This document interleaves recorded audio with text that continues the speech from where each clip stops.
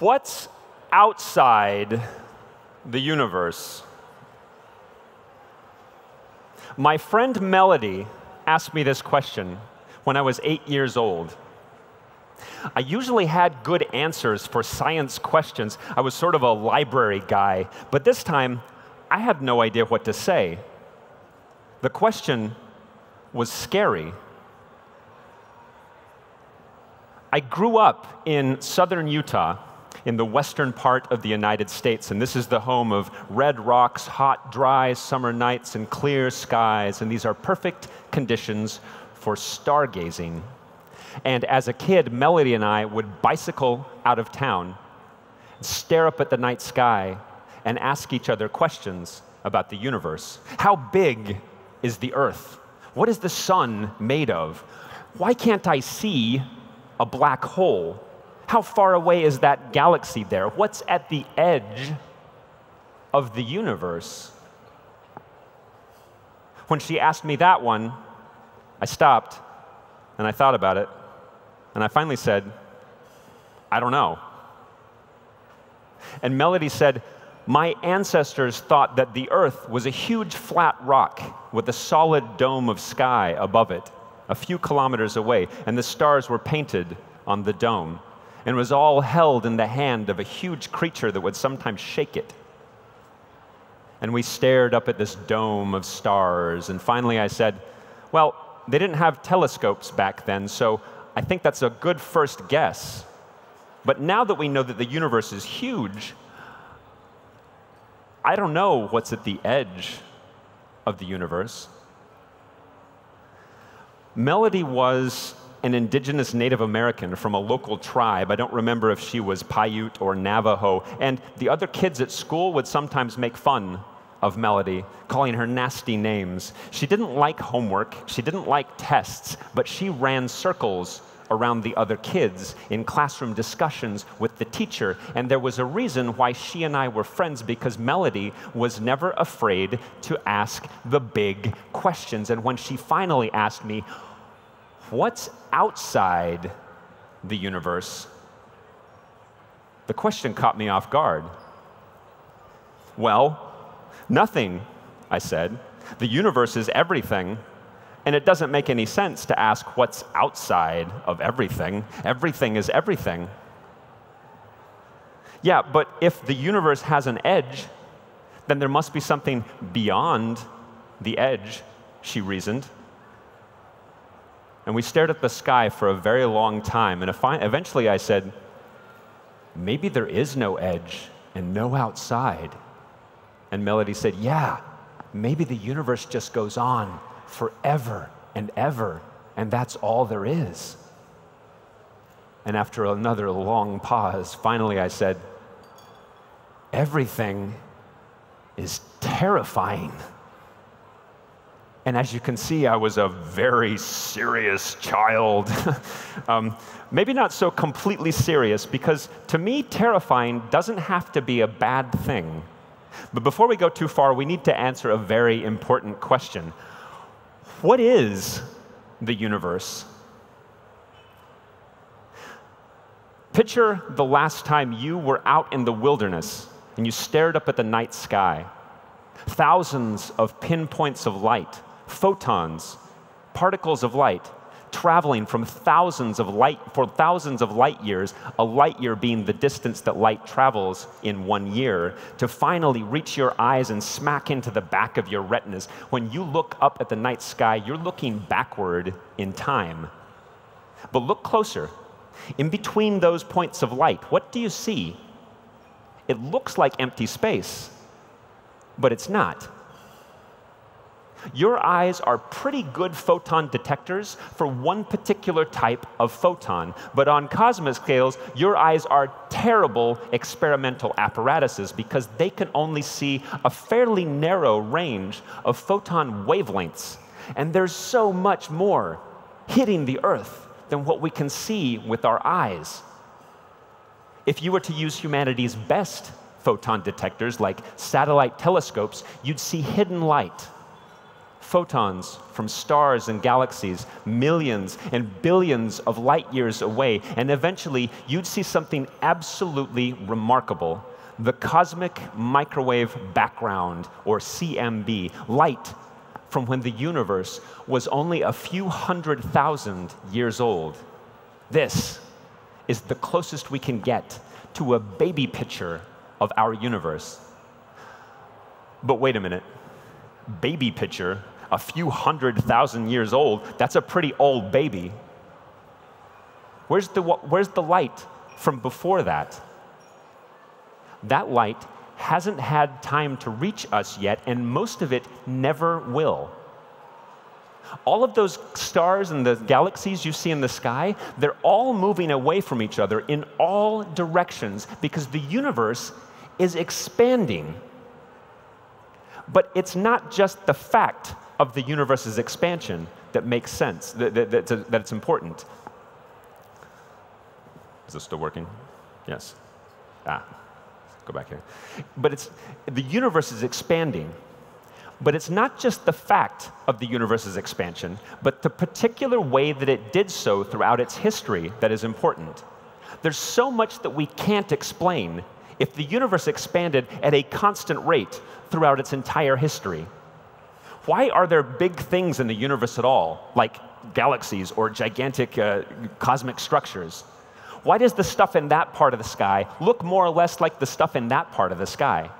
Why does that cosmic microwave background radiation, this baby picture of the universe, why is it essentially uniform in temperature everywhere? Don't let the color coding fool you. My astronomer colleagues put that in there to show the tiny gradations, but it's essentially flat in temperature in all directions.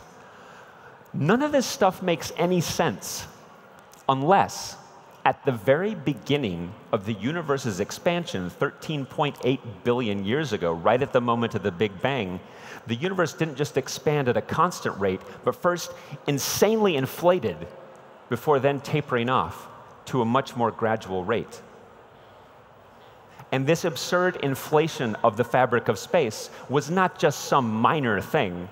Imagine if we, right now, took a horse and magically inflated it to the size of the known observable universe in 10 to the minus 32 seconds. That's what inflation was like at the moment of the Big Bang. This inflation and expansion of space happened much faster than the speed of light. And as you know, the speed of light is the highest possible speed that anything can go. Any information, anything meaningful can go. This leads us to a new definition. Our observable universe is a volume of space defined by all of the stuff that could ever possibly send us a light signal that could ever possibly reach us. But this space must be a tiny subset of the entire universe, within which there must be a huge number of other observable universes for other observers. And it gets worse. If you look closely at the mathematics behind this absurd inflation of the fabric of space, this inflation should go on forever, infinitely. But in our universe, it didn't. It tapered off and has been going at a much smaller rate for billions of years. This must mean that our universe and the fabric of space upon which it sits can be thought of as two distinct things, because in our universe, inflation stopped. And for the rest of the universe and the mathematics of the space-time, it didn't, and tapered off and has been going on infinitely, forever. This expansion of space we have to then think of in a slightly different perspective, because the universe is expanding, but expanding into what? Nothing.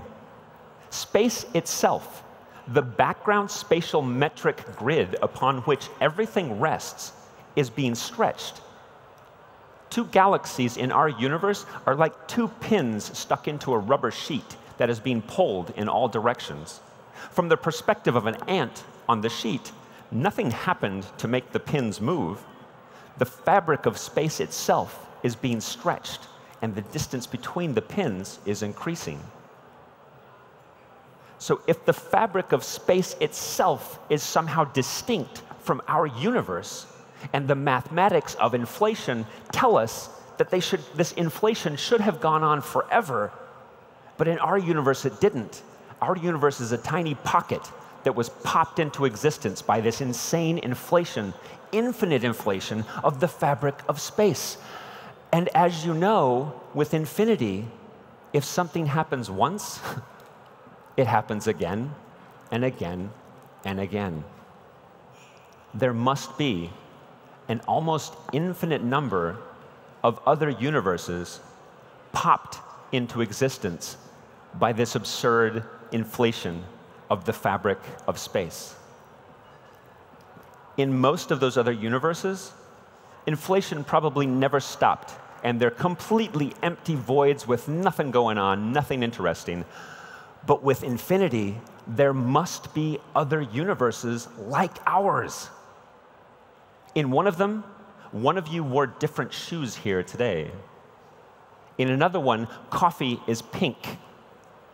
And in another one, an asteroid obliterated an Earth-like planet just as protozoans were starting to evolve. If our understanding of inflation is correct, then this isn't just some speculative idea, but is required by infinity. But I see the looks on some of your faces, and you're absolutely right to be skeptical. You should be telling me, this is crazy, man. You're a scientist. You need hard evidence. What's the deal with this? This is all circumstantial. And you are absolutely right. But it turns out, this is not the only piece of circumstantial evidence that we have.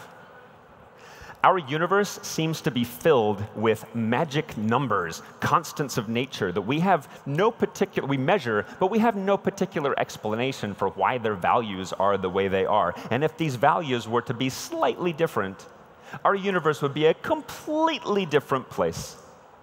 For example, in 2012, my colleagues and I at the Large Hadron Collider at CERN discovered something called the Higgs boson particle. And the Higgs boson particle is a very weird and important particle. A reminder, the Large Hadron Collider is a 27-kilometer circular tunnel on the border of France and Switzerland. And in this tunnel, we use superconducting magnets colder than outer space to accelerate protons, you're made of protons, to almost the speed of light. And then we slam them into each other millions of times per second, briefly recreating the conditions of the universe as they existed just a fraction of a second after the Big Bang, 13.8 billion years ago. And we collect a record of the debris from this collision, and then we sift through this data to look for evidence of new undiscovered particles that would help us answer the biggest open questions of science. And in 2012, when we discovered this Higgs boson particle, there was champagne and celebration, and 2 white males won a Nobel Prize. What else is new? And then, but there was actually something really weird about this discovery, because we probably shouldn't have found this particle at all. The largeness of experiments like the Large Hadron Collider is important because larger machines can reach higher collision energies. And the bigger machine, the bigger your discovery potential. And this has to do with Einstein. Thanks to Einstein's famous relationship, E equals mc squared, there's an equivalence between collision energy and particle mass. And if nature has a particle with a mass m, it's way up here, and we as a species have only ever designed an experiment with energy that goes up to here, we'll never be able to discover it. So we build bigger machines to hopefully expand our ability to discover particles that nature could have just around the corner for us.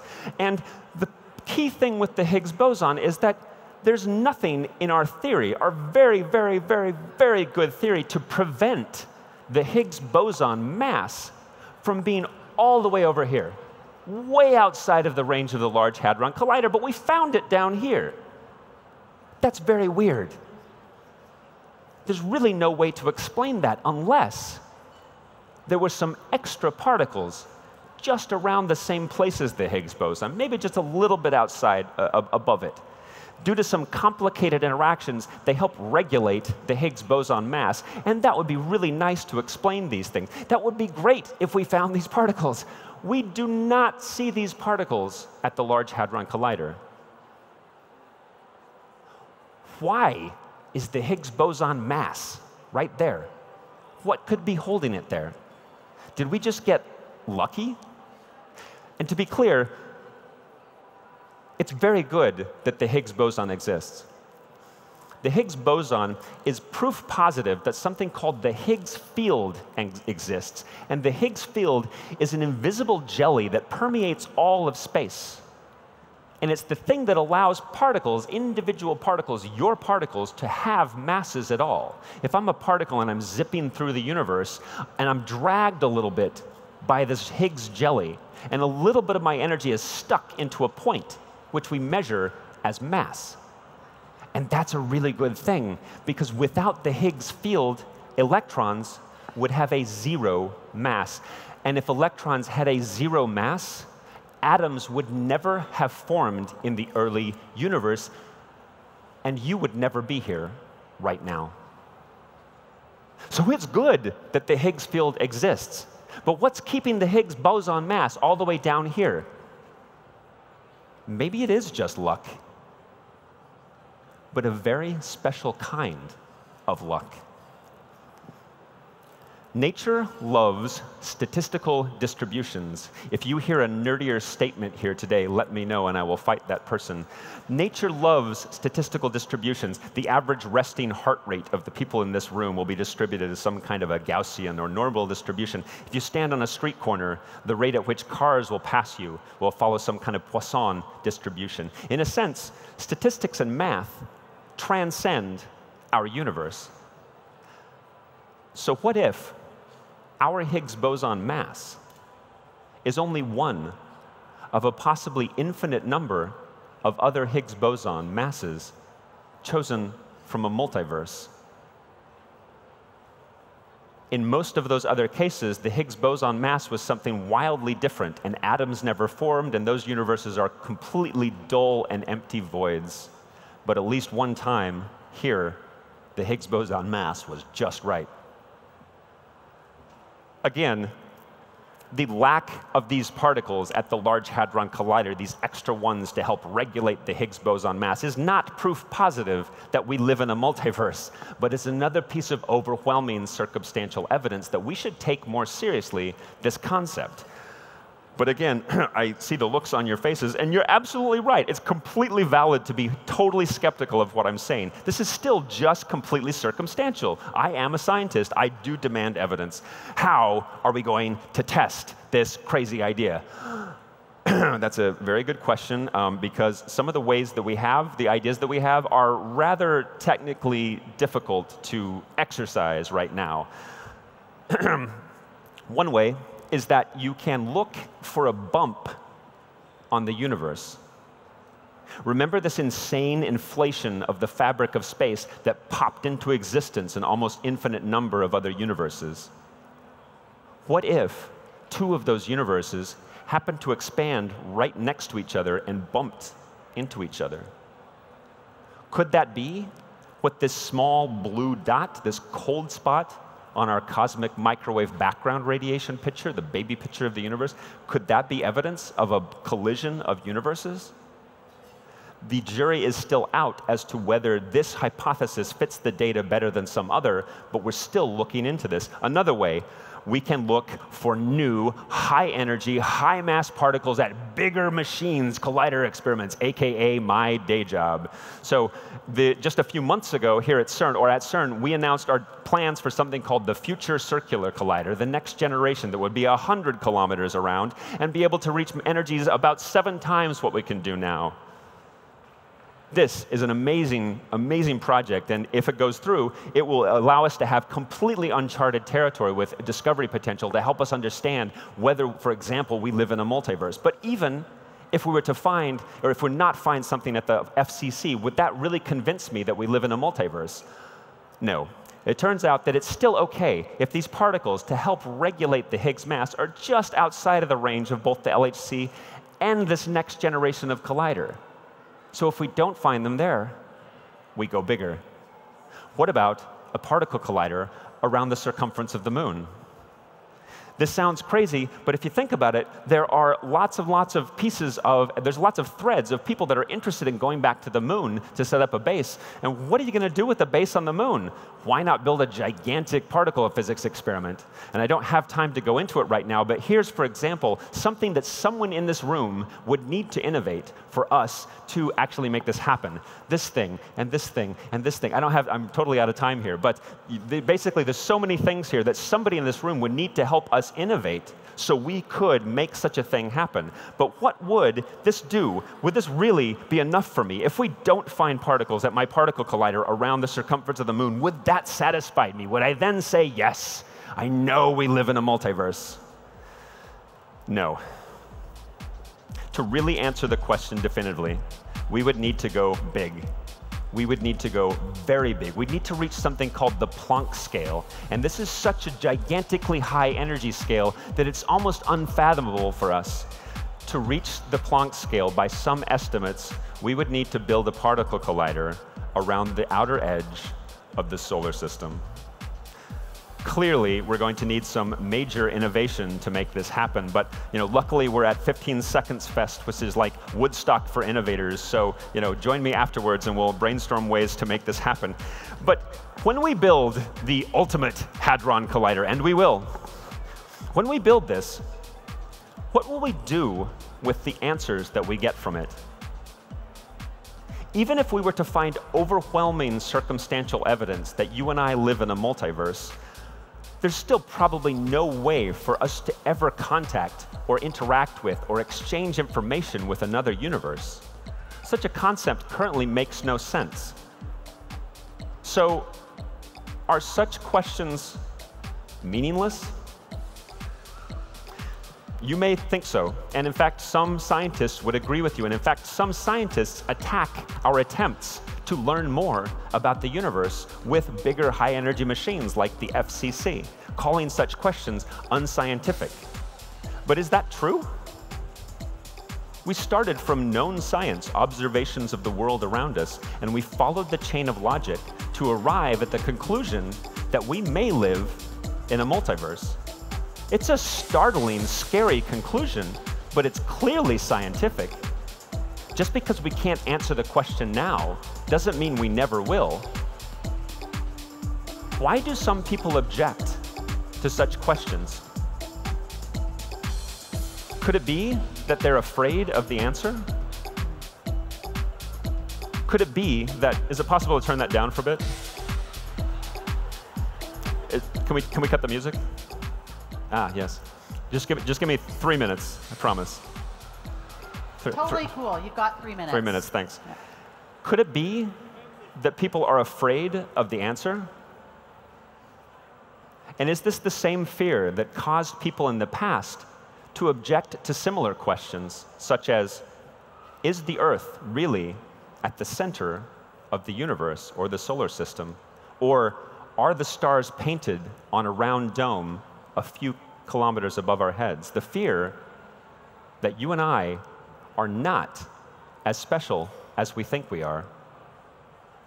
Perhaps more accurately, the fear that what you know now is not all there is to know.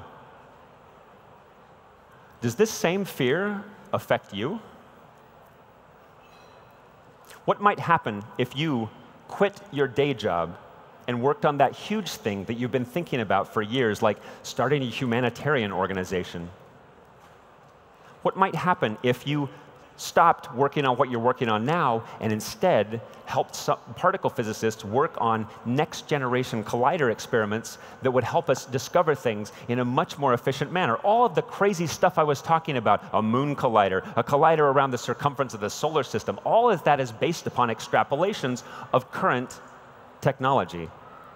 Right now, lots and lots of research is going on with something called plasma wake field technology, that if it works, it'll allow us to accelerate particles to much higher speeds in a much smaller range? What if you joined this effort to help some of the most brilliant minds in the world understand the basic underpinnings of nature even better, to help us push into the unknown, to understand things about dark matter, time travel, the dark energy, the moment of the Big Bang, how gravity and quantum mechanics work together? What if you joined this instead? What if you stopped working on a long string of smartphone apps and instead worked on that big thing that you've been thinking about for a long time instead, such as how do we solve poverty? How do we get governments to stop illegally surveilling their citizens? The answer to all of these questions is quite possibly nothing. But you don't currently know that, and you never will unless you take the leap and find out.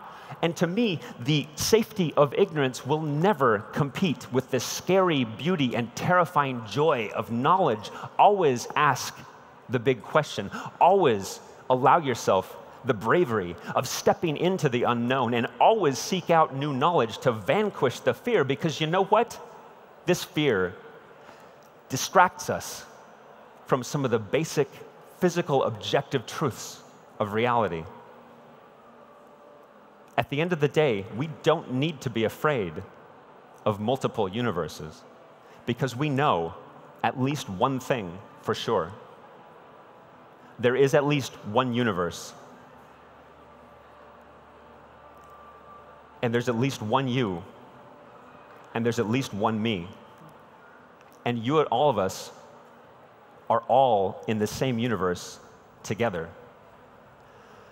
And when I see the government of the United States putting children into cages on the Mexico-US border, and when I see how millions of otherwise smart people are being tricked by racists and white nationalists into voting for far-right parties all over the world, all over Europe, and when I see that we've allowed decades of unfettered global capitalism to basically destroy the Earth, and we're not doing anything about it, and when I think about my friend Melody, and how the other kids would mock and bully her, and how this made it difficult for her to go to class, and how she never went to high school, I feel anger. But it's not just regular anger. I feel regular anger too, but as a physicist, I feel an extra layer of anger, because when we allow such things to happen, we're betraying this cosmic truth, that you and me are parts of the same universe, and we're all in this universe together. And when you and I, as curious human beings, ask questions about the universe, you and I, humans, are the method by which the universe asks questions about itself. And so back on that rock, the red rock in Utah, I said to Melody, everything is terrifying. And she thought about it for a while, and finally she said, yeah, but it would be scarier if I was out here by myself. And I looked at her and I said, yeah. And we stared up at the dome of stars, the stars and galaxies watching us from very far away. Thanks. Amazing. Thank you.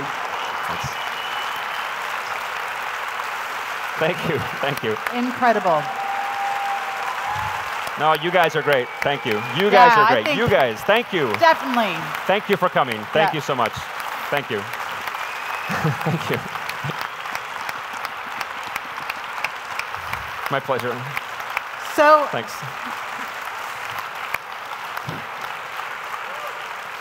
I don't know if anybody else was thinking, I'm like, this is the stuff that science fiction is made of. Or it's like, definitely, you can start to dream about possibilities. I agree with the first word, but not the second word. Science, but not fiction. I love that. But if you think about creating a story and what the possibilities are, it's absolutely incredible. Now, I did want to say, I didn't stop you because your talk was, you could tell everybody was just absolutely mesmerized by you. And during your talk, you mentioned Woodstock. And I have to say, you're a bit of, I'm going to say, a rock star / celebrity right now. Because the amount of questions that I know that we're getting from the audience are huge. So what I wanted to offer is, even though the day is done, I don't know about you, but I don't want to miss out on the opportunity to ask James questions. So are you cool if we go a little bit longer? Woo! Okay. That's dangerous because I can talk for a very long time. So don't worry, I might call you up at some point. Okay, we do have some mics in the audience, and so we've got some people here walking around with them. So I love the first question. That's a good one, yeah. Which is a good one. Do we really exist? Because after 2 beers, I'm not sure. It usually takes me what about. do you think? It usually takes me about 4 beers, and then I start to wonder if we. But you know, each person to their own. This notion of existence, you know, as you can tell, the questions that we're addressing at CERN and particle physics and astrophysics, they behind the scenes they're very existential. They're almost like ontological and epistemological questions. And so the notion of whether we exist, I mean, from some perspectives, yes, you can conclude that we definitely do exist. But the notion of does the universe exist? Only because we allow it to, because we allow it into our consciousness, or does it somehow exist outside of our consciousness? That's something that I currently can't really conclude. So on that, while you were talking, one of the thoughts that kept popping into my head was, well, then what about the nature of time? What are your thoughts on that? Yeah, so as you know from Einstein, Einstein pointed out that back in the for many millennia, we thought that space and time were kind of 2 separate things, right? Yeah. Because space, I can move forwards, I can move backwards, I can go back and forth, I can go up and down. But time seems to only go in one direction. And it didn't, for a long time, it didn't make sense to think of these as kind of connected. But Einstein pointed out that they're very, very connected. You can't really think separately of space and time. You have to think of space-time as one continuum. And so what we are learning, what we have learned, is that space, we know, can be bent. Space is actually malleable. It has, it's stuff that can be moved in a sense, and it's related to, this absurd inflation of the fabric of space that happened right at the moment of the Big Bang. And even in our universe, we know that with a large enough gravitational field, you can bend space. You can very much bend space, like a black hole. We know that a black hole is basically a puncture in the fabric of space. If you have a big rubber sheet, it's like a spear going down, so that you can't get outside of this thing. But because of Einstein, you know that if space can be bent, time can be bent too. And we know this is the case. And in fact, every single one of you has evidence of the fact that time is bent by the presence of stuff, because the GPS system in your phone has to be corrected for a redshift due to the amount of time that it takes the signal to come from the Earth, from the satellites, and back. Otherwise, if it was not corrected for this, it would. And this redshift is due to the gravitational pull of the well of the Earth. If it was not corrected by that, GPS would be off by a lot. So we know that these things exist. The nature of time is still a little bit mysterious. So it's kind of a long way to answer your question, but the real answer is that time we kind of understand, but kind of its basic nature is still a little bit mysterious to us. But I love how you describe it, and you can make it so relatable. And I think if you've been talking, it sparked some questions in the audience. Yes, I have actually 2 questions. So the first one is, why should the Planck scale reveal everything? I don't really understand it. And the second thing is, does Einstein's equation not also implicate something with the momentum about stuff, and not only the mass? Yes, so the E equals mc squared, yes, we have secretly a physicist here in the audience, because she pointed out there's a part of the equation that I left off. And in fact, it's still OK to leave it off there if that extra part is 0. But there is another part which has momentum in it, too. For the purpose of this discussion, it's not so important, because we're talking about things at rest. So this notion is the rest mass. So an electron by itself, just sitting around, it has a mass just intrinsic to itself. If it then starts moving, things get a little bit weird. And so the notion of the mass and the momentum have to go together into a single object. But for our purposes, the momentum you can kind of ignore for this argument. But you're right, there's an extra part there. The other part is, what was the other part of the question, the first part? Sorry, say again? Why should the Planck scale, or why can't the Planck scale reveal everything? So the Planck scale is something that a very famous physicist back in the 30s came up with, Max Planck. And so Planck is responsible for this thing called Planck's constant. And he was one of the architects of quantum mechanics. He was one of the guys that discovered all of these amazing things about quantum mechanics itself. And quantum mechanics is often gets this reputation as weird. It's like, ooh, there's spookiness, and it's like bizarre, and like the nature of reality is probabilistic. It's like, okay, once you get used to it, it's not so weird anymore. And just because you and I didn't evolve in a quantum mechanical range of the Earth, that doesn't mean that quantum mechanics is weird. It's just kind of counterintuitive for us. But if you then get into this into the details of quantum mechanics, Max Planck came up with this thing called h-bar, which is this constant of nature, Planck's constant, which is the scale at which we sort of have the transition from the macroscopic world, the world that you and I evolved in, which is not quantum, and then the transition into the small, which is the quantum world, the tiny particles and the way that they behave, and the place where reality starts to get counterintuitive for us.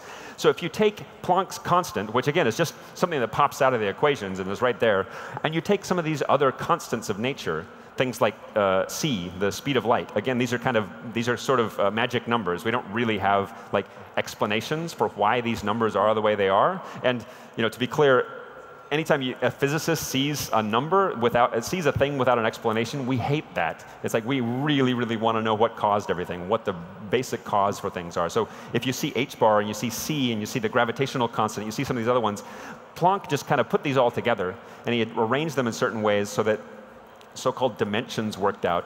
He ended up with kind of the edge of physics reality, the edge of that basically you can use these constants to define the very possible extremes beyond which our understanding of physics starts to break down. And so the Planck scale would be the place where naturally, because of the way that you've just put these constants together, and again, they're constants of nature, we can't change them, we can't do it, they're real, they're measurable. You put them together and immediately it pops out this length scale, time scale, energy scale, where quantum mechanics, h-bar, and gravity, g, this thing, they have to have something to do with each other. They have to start to talk to each other. Otherwise, our understanding of physics as currently constituted makes no sense. The problem with that, of course, is that it's such a huge energy range that it's totally outside of our civilization's capacity to probe. And if you want to think of it from a slightly different perspective, it's a bit weird in a way that we have to build such huge machines to probe the smallest possible things. The Large Hadron Collider is not a microscope, it's like a femtoscope. It allows us to see things that are about, I guess, 10 to the minus 15 meters. But beyond that, it's totally possible there's structure down below that. If I were to take you and to zoom in on your body and to go past the nucleus and get to an individual electron, as it stands now, I can look at the electron about 10 to the minus, 10 to the minus 16, 10 to the minus 17 meters. But our theory says that the electron should in fact be zero volume. It's no spatial extent. An electron should be nothing. But I can't verify that right now. That's just part of our equations. That's part of our math. It tells us that that's probably the way it is. All I can currently empirically see is about 10 to the minus 17 meters. In principle, if I were to build a bigger machine, I could see smaller than that. And that's the place where this new stuff might be able to show up. Maybe an electron is not actually an individual chunk of stuff, but instead maybe has some structure inside there. If you've heard of something called string theory postulates that maybe there's one other level of structure down below, which is kind of like a little curled up piece of string that wobbles and vibrates in a certain way. The problem with that is that even with a FCC or a moon collider, there's still no way for us to get from 10 to the minus 18 to where that happens, because it's probably 10 to the minus 18 meters down to about 10 to the minus 40 meters. And still, that's not zero, but that's the place where this postulate that there's more stuff going on, that either string theory or, or we get to where Planck's constant comes into play, that's going to be the range at which we'll have to go. So again, unfortunately, that seems probably out of the range of our civilization for probably millennia, unless someone in this room innovates some way for us to do this. So that's a homework for the weekend. So you've heard the challenge. Somebody needs to innovate. We've got time for one more question. So I thought it'd be really interesting if we could explore what would change if we find out that there's a multiverse, and how will it have an impact on humanity, and why does it matter? Yeah, well, I mean, it's a very valid question. I mean, to my mind, it's weird when I hear the last question, because it's like, these are such intrinsically fascinating things for me. I sort of go, how could it not matter? Somebody, if I meet someone that's like, nah, I don't care about that. It's like does not compute. No, but it makes sense that we, day-to-day life, we don't. A lot of people don't have the same kind of. They don't have the same job that I do. I'm very privileged to be able to do what I do, and the reason that it should matter is because, again, it speaks to, this type of research speaks to the kind of basic questions that you ask yourself when you're sort of sitting alone, sitting out, staring up at the stars, sitting maybe on the toilet or something, and you're like, why does anything mean anything? You know, these are the types of questions we're trying to answer, but in a more controlled way. So what was the first part of your question? I'm sorry. And it was also, so what will happen if we find out, or change if we find out we live in a multiverse? So that's the part that, like I was saying in the talk, it starts to get at the edge of where we start to define these questions as scientific at all. You know, a lot of people like to draw a line between, you know, a scientific question and sort of just a philosophical question or something like that. Yeah. And that's the part where we currently don't have an answer to it. Yeah. To my mind, the question itself is, do we live in a multiverse? Are there other universes? Yeah. The question is still scientific because, like I said, we followed this chain of logic to arrive at this conclusion. It's not a wild speculation. It's just the requirement. However, we currently have no friggin' clue as to how to test this. There's no possible, you know, method someone can come up with right now that says, I have a way to talk to another universe. Again, it's a totally ill-defined question right now.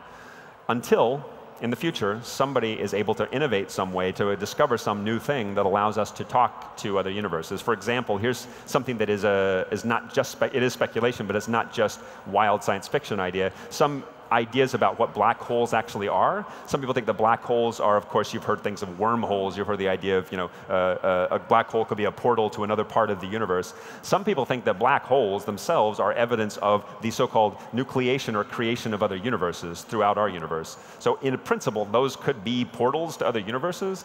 I currently have no way to verify that because I don't know about you, but I can't travel to a black hole today and go into it and then give you the answer out, you know, to send you an answer outside of the black hole. If you could do that, let me know, because we really should collaborate. But currently, I have no idea how to do this. So the way that it would change if we were to discover, if we were to definitively discover that we lived in a multiverse, definitively, then that would also probably at the same time give you the technology to be able to exchange information with another universe. One day, who knows?